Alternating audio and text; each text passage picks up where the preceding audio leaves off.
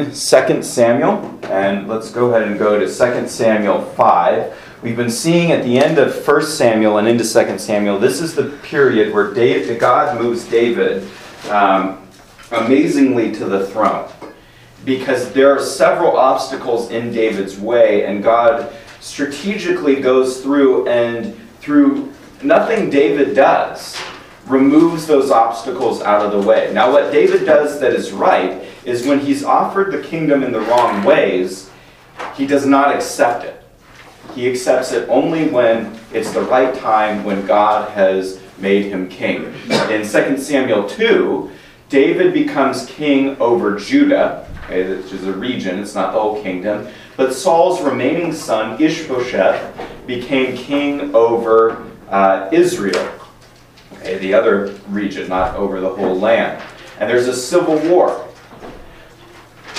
David and his men are successful in the civil war. Even Saul's old general Abner joins David. And then he might be a threat, and then he's assassinated by one of David's men because Abner had killed this guy's brother. And then, after this, David is now made king, but Ishbosheth is still alive. Well, these two guys go and decide they're going to assassinate Ishbosheth in 2 Samuel 4. And it's so dramatic there, what they do, that it's kind of like, you know, in sports, like in football, I think is the primary one, but in soccer, in baseball, you have this now where, since it's filmed, you can do an instant replay, and it shows you, okay, we just saw that, but we need to look at it again. And that's what 2 Samuel 4 does. It tells you the event, and then it tells you the event again, because it's emphasizing the seriousness there with pretty much an instant replay. And so Ishbosheth is dead. These guys go to David and say, "We have killed Ishbosheth, assassinated him for you." And guess what he does to them? Kills them. He kills them, executes them, and he executes them by hanging impalement. He pins them to the wall, and so they die a God-cursed death. And so now David is set to become king.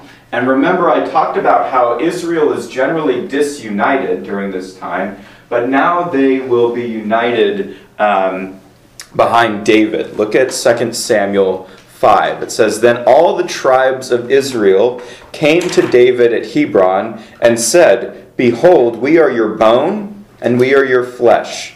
Previously, when Saul was king over us, you were the one who led Israel out and in. And the Lord said to you, you will shepherd my people Israel, and you will be the ruler over Israel.'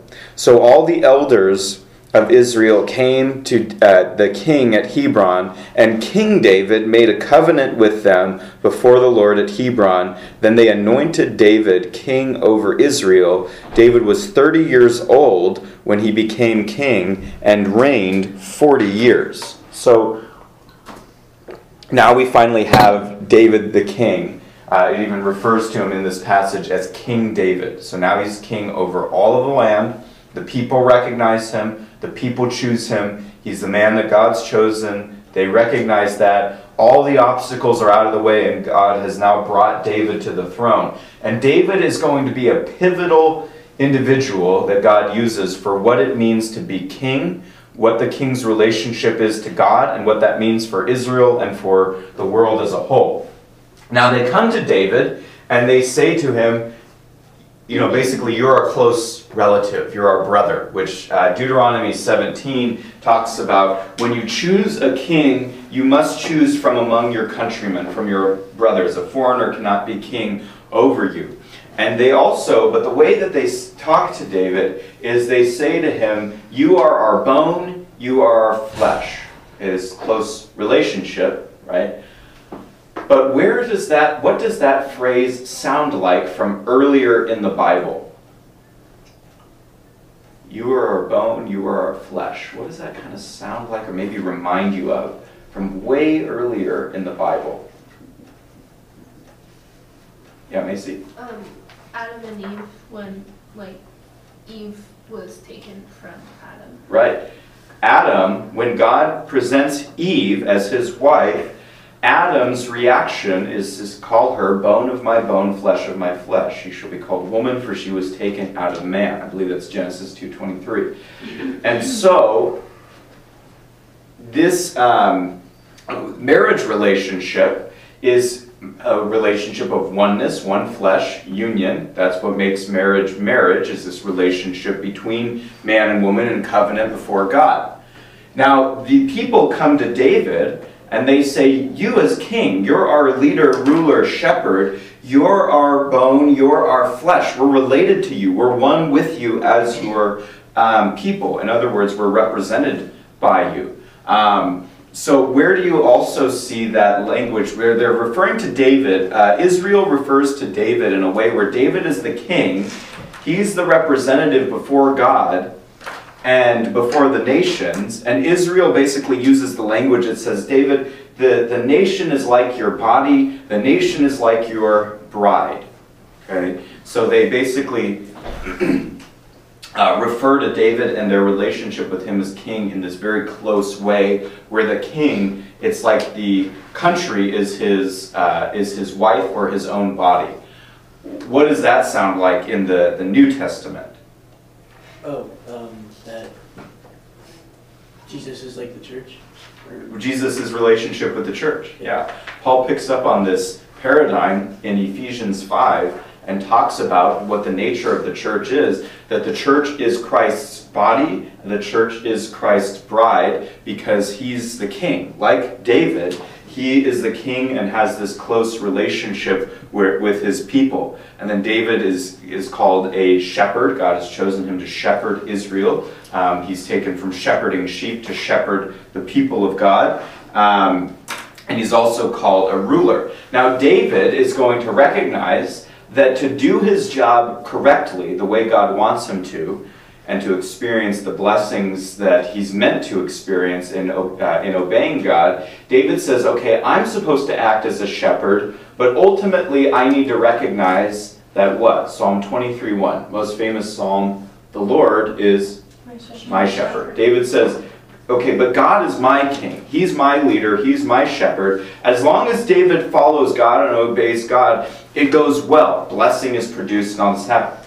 When David does not obey God, and his sons and kings in his line do not obey God, do not follow God, then the curses and consequences start to rule the day. And so David recognizes that he needs to be in good relationship with God and obedient to him. And when David does not, his kingdom starts to disintegrate. And we start seeing that in 2 Samuel 11. It doesn't start in 2 Samuel 11, but that's where we start seeing it. And then David goes in 2 Samuel 5 and takes over this, this region, this city called Jebus. Okay? Now Jebus is mentioned a couple of times under a couple of different names, and it is a city where in Judges, this is where the Judges version of Sodom and Gomorrah happened in Judges 19 in Jebus, which is a couple miles away from Bethlehem. Okay? Now David takes over this city and it becomes the capital. Okay? And what is that capital now of Israel? What's the capital city in Israel? Jerusalem. Yep, Jerusalem. This is where the kings will rule and be located. This is where all the kings will be born. David takes over. He renames it Jerusalem, which means city of peace. Shalom is the word that's in there, which means peace. It's used as a Hebrew greeting. This is also where, in Genesis 14, there's this king who is also a priest before God, before the Levitical system, who comes to Abraham after a war, and he's called Melchizedek, and he is said to be the king of Salem. This is probably early Jerusalem, way before the Jebusites and all this. Okay. Now he renames, he centralizes this city. This is where the kings are going to rule. This is where the kings are going to be from. And so Jerusalem becomes this key focal point. He renames it Zion, which, so sometimes you see these names, they're referring to the same thing, but with a different emphasis. Jerusalem has to do with more of this city in the plan of God in world history, like accomplishing things, in having an international impact in the world. Zion usually has to do with royal or messianic theology.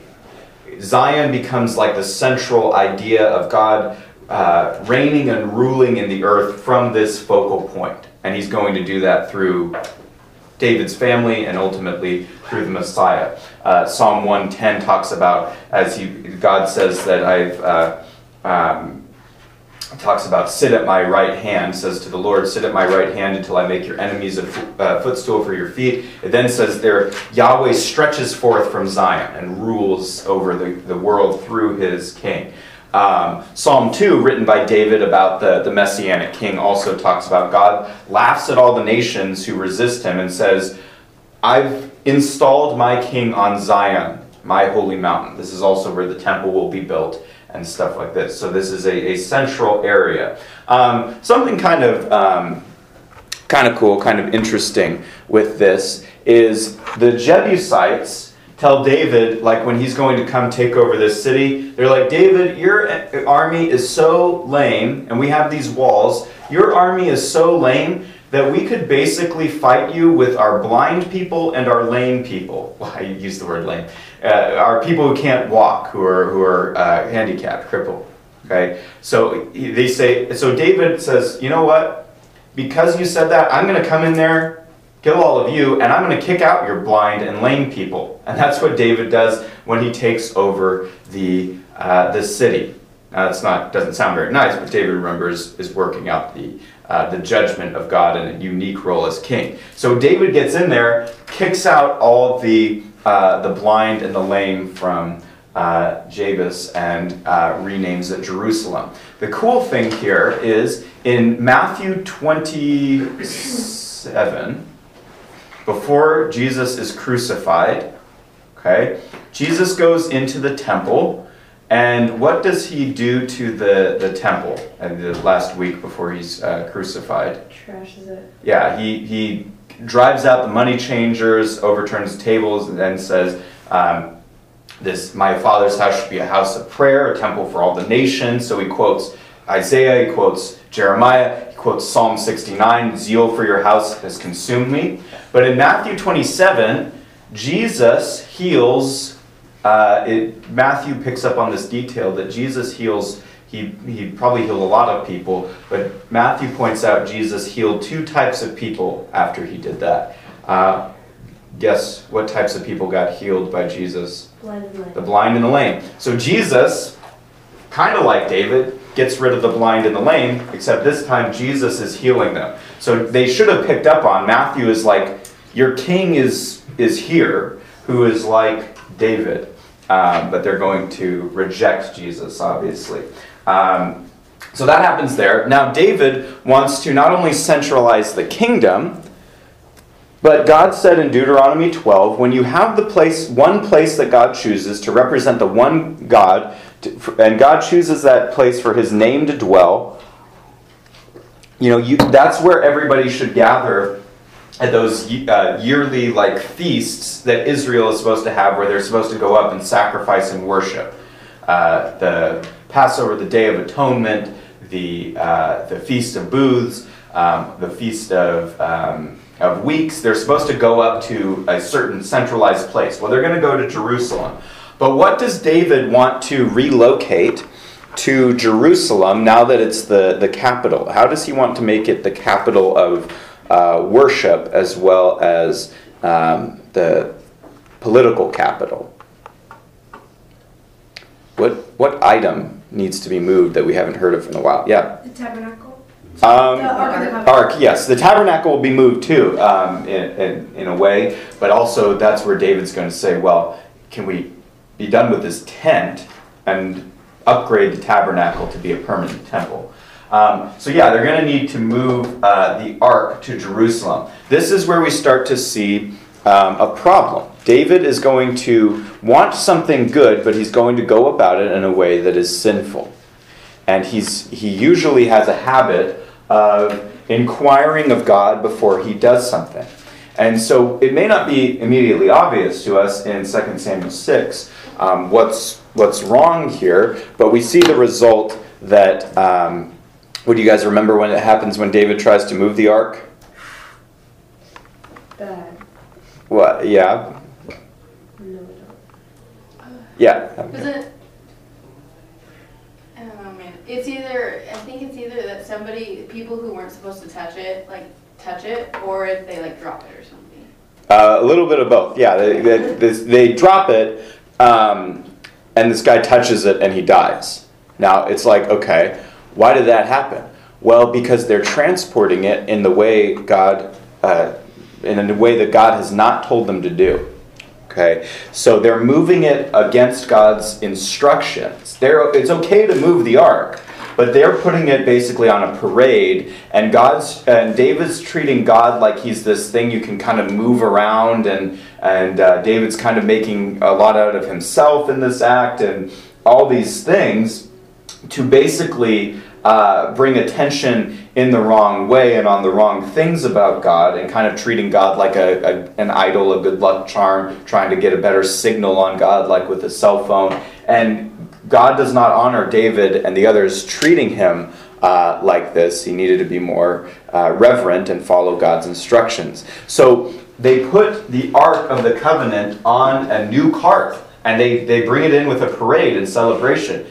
This would, in a sense, be okay, the celebration, but you're not supposed to transport the ark on a cart. How are you supposed to transport the ark? Yeah, Abigail. By the handles that is already on them. Handles. It has poles. It has rings on it to slip the poles through so that nobody touches it. It has poles so that people don't drop it. And so you have up here the new cart. That's not what God said. He said to transport it. He gives instructions in Exodus 28, Numbers, other places of how to transport and move the ark so that people don't die. And so look at chapter 6 says, Now David again gathered all the chosen men of Israel, 30,000, and David arose and went with the people who were with him to Baal Judah to bring up from there the ark of God, which is called by the name, the very name of Yahweh of hosts, who is enthroned above the cherubim. So remember, in their theology, the ark does not move God, but that God has recognized this area as his throne and footstool above the ark. This is also where atonement gets made on the Day of Atonement. Okay, moving the ark would be fine, but it says they placed the ark of God on a new cart, that they might bring it in from the house of Abinadab, which was on a hill, and Uzzah and Ahio, the sons of Abinadab, were leading the new cart. So they built a cart for this purpose to basically put the ark on parade. It says, so they brought the ark of God from the house of Abinadab, which was on a hill, and Ahio was walking ahead of the ark. Meanwhile, David and all the house of Israel were celebrating before the Lord with all kinds of instruments made of fir wood, with lyres and harps and tambourines and castanets and cymbals. But when they came to the threshing floor of Nacon, Uzzah reached out toward the ark of God to hold and took hold of it, for the oxen nearly upset it. And the anger of Yahweh burned against Uzzah, and God struck him down there for his irreverence, and he died there by the ark of the Lord. Okay, so somebody dies from David's negligence, or from David going along with this plan of transporting the ark against God's instruction.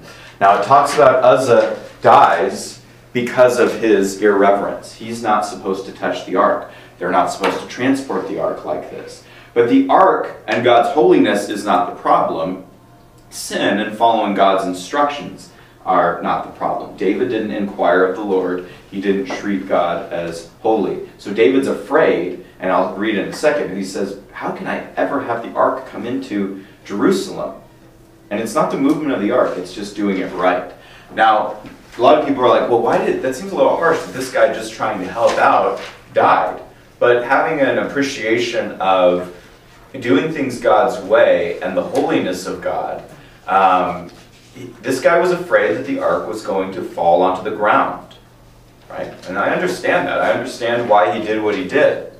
But what is the moral significance of dirt or mud or water, whatever the ark was going to fall onto? What is, is dirt, is it or can it be sinful? It doesn't have a sin nature. Dirt doesn't commit sin. But what about humans?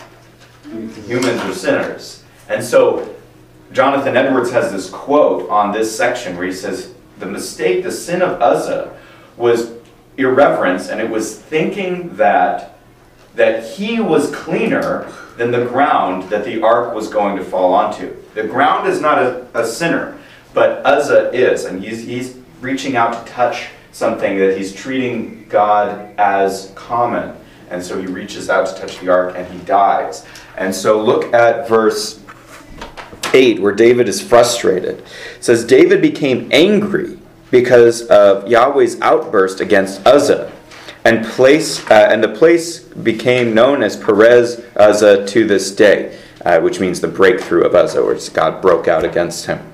So David was afraid of the Lord that day and said, how can the ark of the Lord come to me? Meaning, I'm a sinner too. I can't bring in, this is too dangerous to move the ark. I thought this is what God wanted, but maybe it isn't.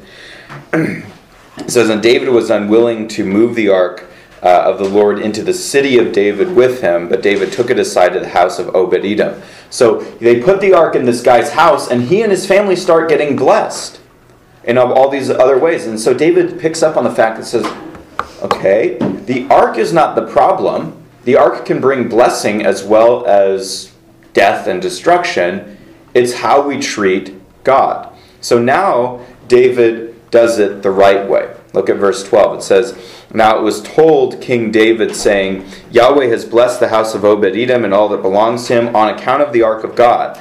David went and brought up the ark of God from the house of Obed-Edom into the city of David with gladness. And it was so that when the bearers of the ark of the Lord had gone 6 paces, he sacrificed an ox and a fatling. And David was dancing before the Lord with all his might, and David was wearing a linen ephod. So David and all the house of Israel were bringing up the ark of the Lord with the shouting and the sound of the trumpet.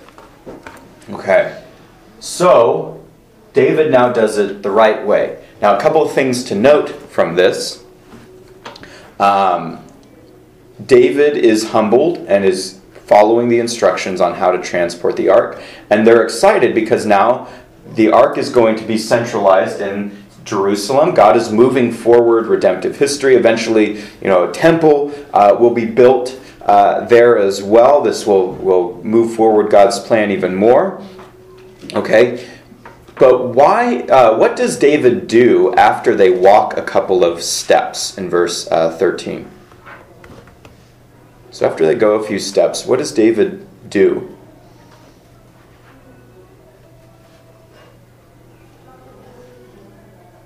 Verse 13.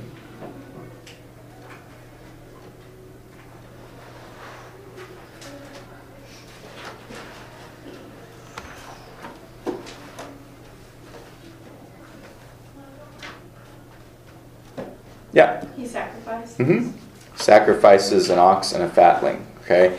Now, also look at verse 14. What is David wearing? Because he's not wearing his kingly outfit. He's wearing something else.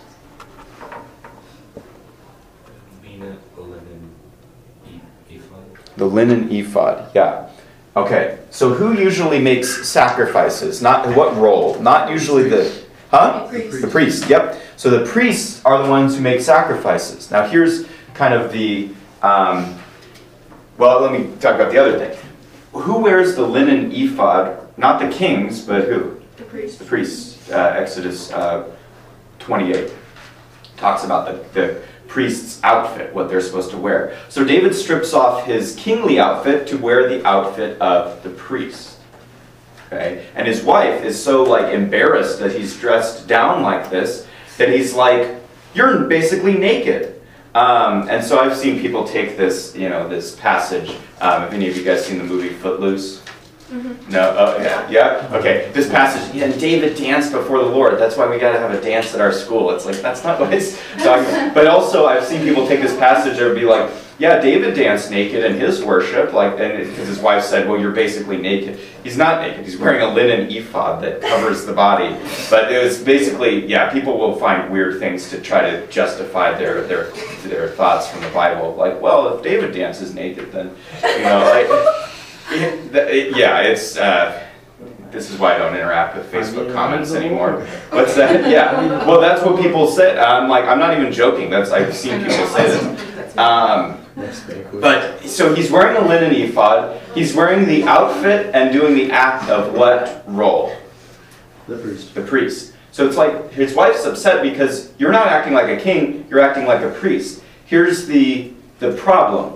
Can the kings be priests? No. No, they're not allowed to do the job. They're not allowed to be a Levitical priest. Kings are from Judah, priests are from Levi. And they're not allowed to usurp the role of the Levitical priest. They're not allowed to go into the Holy of Holies. They're not allowed to go. Saul does the sacrifice that Samuel's supposed to do early, all these things. Okay? But David is in a right way, kind of acting like a priest. So David actually later will start to reflect on this, and he writes Psalm 110, and he thinks about, you know what, in order to do my job really well as king, ultimately I'm going to have to, or somebody in my line is going to have to really fulfill some role as a priest. Not the Levitical priests of the Mosaic system, but the king has to act like a priest in some way. And so he reflects on this, and he thinks back to Genesis 14, and he remembers there is a king and a priest to God who comes to Abraham in Genesis 14 named Melchizedek, who was the king of early Jerusalem, the king of Salem. And so David thinks through this and says in Psalm 110 is the psalm where David says, Yahweh says to my Lord, hang on just a second, Yahweh says to my Lord, this is the Messiah, sit at my right hand until I make your enemies a footstool for your feet, and then talks about the Messiah rule in the midst of your enemies. And talks about God stretching forth his kingdom from Zion. And then it says, then this is what God says to the Messiah, the Davidic king. It says to the Messiah in Psalm 110:4, you are a priest forever, not like the Levitical priesthood, but he says you are a priest forever after the order of Melchizedek. You are a king priest. So the Messiah will be a priest, but he's not going to go into the tabernacle. He's not going into the temple. He's going to accomplish the role of a priest for God in a different way. Abigail, did you have a question, comment? I was just wondering if I could. Yeah, that's fine. So Hebrews picks up on this. Actually, Isaiah 52 and 53 pick up on this too. That in what way is the Messiah, the king, going to be a priest?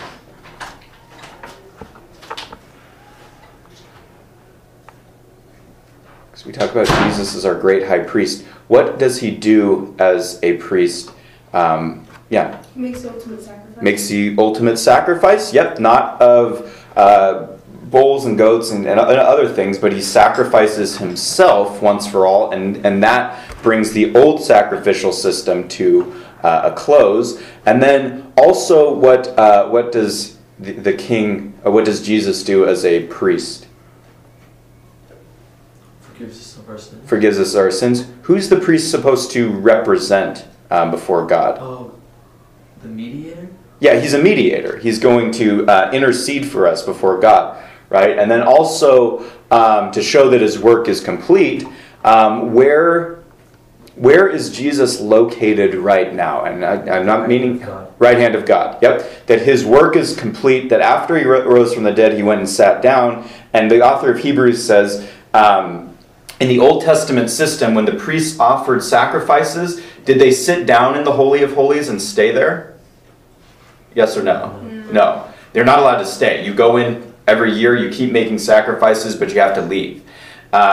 Jesus, when he goes into heaven, sits down. And that's what Hebrews says, is that he completes his role as a priest and is still in heaven there to show that the work is complete, but also he intercedes on our behalf before God. Okay, so David starts to think through, okay, my role is going to include a priestly role, but not the Levitical priesthood. It needs to be a different one that's appropriate for the king. Okay, so David moves the ark. Now God blesses David, and worship is centralized here in Jerusalem. Okay, and David builds a palace for himself and is experiencing peace and rest, and all these things are going on that are great. But David starts to feel a little bit funny or weird about something. Okay, God's giving him all this blessing, and David wants now to do something for God because he feels kind of like out of place. What does David want to do? Why does he start to feel kind of weird, like something's just not quite right? So think about that. They have the capital, Jerusalem. The ark is now there. David has a huge palace. Now what does David want to do?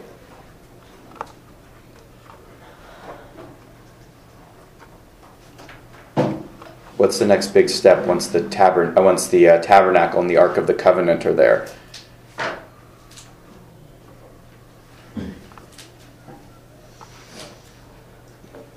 It's around the board too. Sacrifice. No. It'll have to do with that, but yeah. David wants to build God a temple in the house. Yes, he wants to build God a temple. He starts to feel funny about the fact that he has a huge house. And he says, well, it doesn't seem to match that I have a huge palace, but I need, God doesn't have a house. God's still camping in a tent, is what, it looks like. Right? So, yeah. Can I go to the back? Yeah. And so he wants to build David a house. What's the house of God called? I mean, what type of, what is this? You have a house for God. What does that refer to? Temple. Yep. So he wants to build God a temple. He says, but he wants to build God a house. Yeah. Can I go up the windows? Yeah, that's fine. But God says to David, no, he's not going to allow him to build a temple at this time. Okay. So, but God makes a play on words. He says to David, David, you're not going to give me a house. First, actually, I'm going to give you what? A house. A house. Okay. But in this sense, house is being used in two different ways. David's talking about building God a physical building house called a temple. But what does it mean when you talk about the house of like a king? Like a dynasty. Dynasty or family line, yeah. So if we talk about like Queen Elizabeth, who just died a few months ago, she and her family are called the House of Windsor. It's this family line that's held the throne for a certain period of time. Now we're going to have the house of David. God says, look, David, I know you want to build me a house, and that's great. And he's going to let David's son, Solomon, build him the house. But he says, actually, I need to establish something more important, more fundamental with you first, and that is the Davidic covenant. He says, David, I need to give you a house before you or anyone in your family gives me a house. And this is, and I wrote down the elements of this covenant. I think I have about 11 of them here. This is, I don't think I need to hesitate to say this is the most important covenant in the Bible. And why I say that is because all of the other covenants basically plug into this one. And all the other covenants stand or fall. If this one is fulfilled, all the other covenants are fulfilled. If this one is not fulfilled, all the other covenants are not fulfilled and fail as well. And as I was thinking about it this morning, it's good we're kind of in a computer lab here, but we have like this power strip under here, for this, for the computer. Like there's a few things like plugged in here, okay? That's fine as long as the power strip is plugged in and turned on. However, if it gets turned off, what happens to all the computers? Or is not plugged in or is not working? Build up. Yeah, you guys may have seen this. If you use these for like Christmas lights, you plug all the Christmas lights into one thing. If the power strip doesn't work, all the Christmas lights are off, right? That's kind of how the Davidic covenant is. Everything else, every other covenant God makes to depend on this one. So if the king obeys God and is in right relationship with him, it has great potential that we'll see for working out God's kingdom and promises on the earth. If the king does not obey God, the promises don't go away, but the king experiences God's discipline. Okay? It basically says that God says to David, I'm going to treat your sons like sons to me, and when they sin, I'm going to spank them. That's what he says. He says, I'll discipline them with the strokes of men and with the rods of men. Okay? But here's the promises, and we'll get more into this next semester, but we'll finish up talking about some of these promises in the Davidic covenant. So in verses 8 and 9, David is promised that God says, I will give you a great name. I will make you a great name. What does that sound like? What other covenant says this? Abrahamic. Abrahamic. Now, David is kind of like new Abraham, picking up the promises of Abraham. So now the Davidic covenant, the Abrahamic covenant is going to be fulfilled through the Davidic covenant being fulfilled. Okay? He also says, I will give your people, or God says, I will give my people a land and a place to dwell in, and they will not be uprooted again. Which covenant promises Israel land? Or I should say covenants. What covenant promises land? Yeah. Mosaic. Mosaic, yep, they'll be planted in the land and not uprooted if they obey God. What other covenant promises land? Land, seed, blessing. Mosaic. We got Mosaic. Abrahamic. Yep. They all tie together now. And then he says, I will give you rest from your enemies. You will have peace, rest in the land. Right? Well, rest goes all the way back to Genesis 1 and 2, God's creational blessing of fellowship with God, peace, rest through the earth, a state of rest. And then, yeah. I guess I was thinking of Noah. Yeah, no, that's right. He also fulfills the Noahic covenant because God promised rest in the Noahic covenant. So that one plugs in as well. That ultimately, if you have the right king, the king can provide rest for Israel and then rest for the world, going back to what it was like in the Garden of Eden.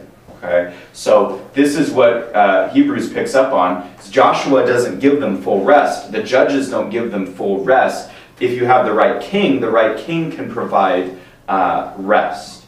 But a lot of times you don't have the right king. You'll have Solomon, who it says during his reign in 1 Kings 4:25 that everybody rested, everybody under his vine and fig tree. There's this peace. But then Solomon's kingdom starts to fall apart because of his sin. Okay, so rest. And then the new covenant. Remember, Jesus comes and promises, that come to me, all you who are weary and heavy laden, and I will give you rest. Matthew 11:27 and 28. So even the new covenant is tied into the Davidic covenant.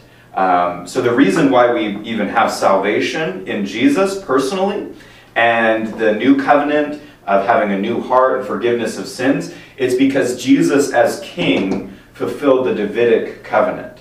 He's able to be the king who brings the true rest. He also is promised a house and a dynasty, that there will be this continual line of David that will always be the ones that are on the throne. He's promised seed. Okay, where does that? So he's going to have descendants who are going to take the throne. But where does the word seed, what does that remind us of? Abraham, yep.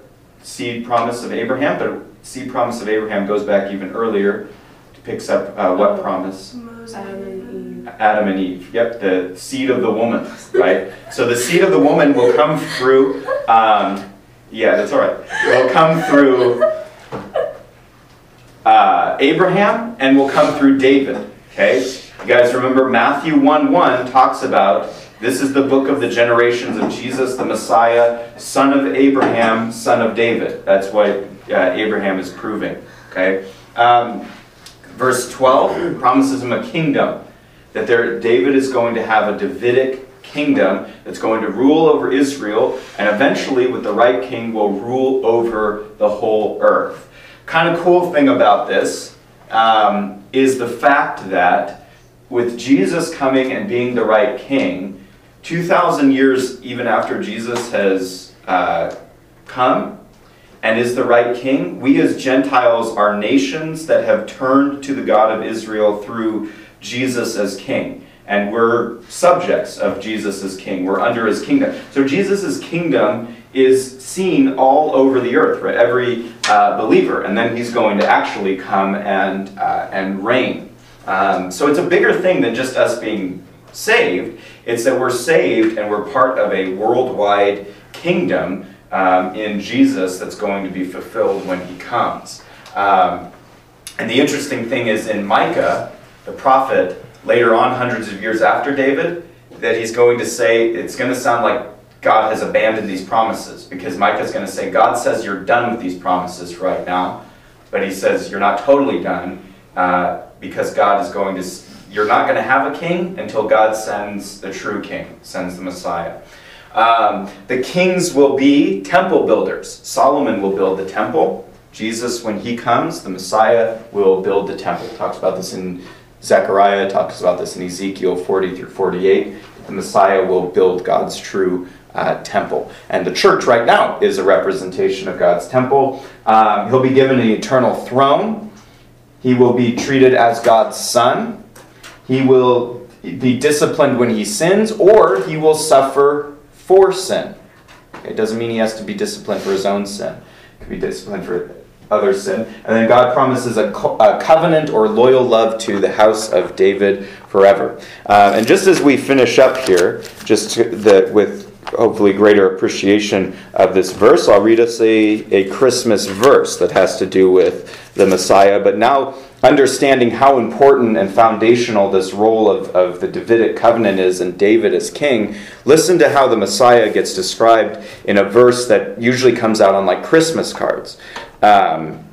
Isaiah 9:6 says, "For a child will be born to us, a son will be given, and the government will rest on his shoulders. His name will be called Wonderful Counselor, Mighty God, Eternal Father, Prince of Peace. There will be no end to the increase of his government, his government or of peace on the throne of David and over his kingdom to establish it and uphold it with justice and righteousness from then on and forevermore. The zeal of the Lord of hosts will accomplish this." And so Jesus is the king who rules for God on David's throne, and his rule is going to be worldwide. And some evidence about that is, right now, there are people all over the world 2,000 years later who worship Jesus. Right? So that's a hint that Jesus' kingdom is going to reign and rule on the earth when he comes. Okay, so we're going to quit there.